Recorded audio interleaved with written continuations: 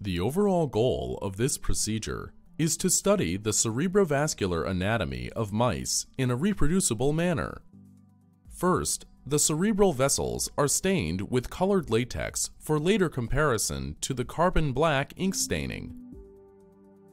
Next, the carbon black inks are mixed and the animals are perfused with PBS, PFA, and the carbon black ink mixture through the left ventricle.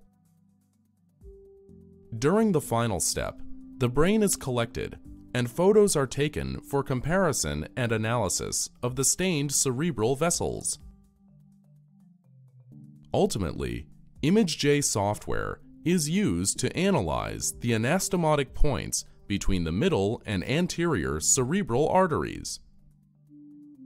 The implications of this technique extend toward the therapy of cerebrovascular diseases, particularly stroke, as it can be used to analyze vascular density and angiogenesis. Though this method can provide insight into the vascular system of the brain, it can also be applied to other systems, such as for the visualization of microvessels in the heart, liver, or kidney.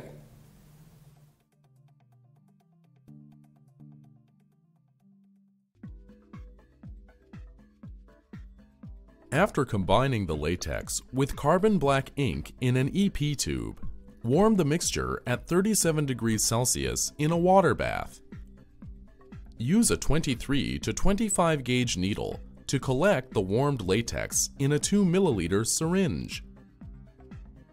Then, dissolve 12.5 milligrams of papaverine hydrochloride powder into 1 milliliter of sterile normal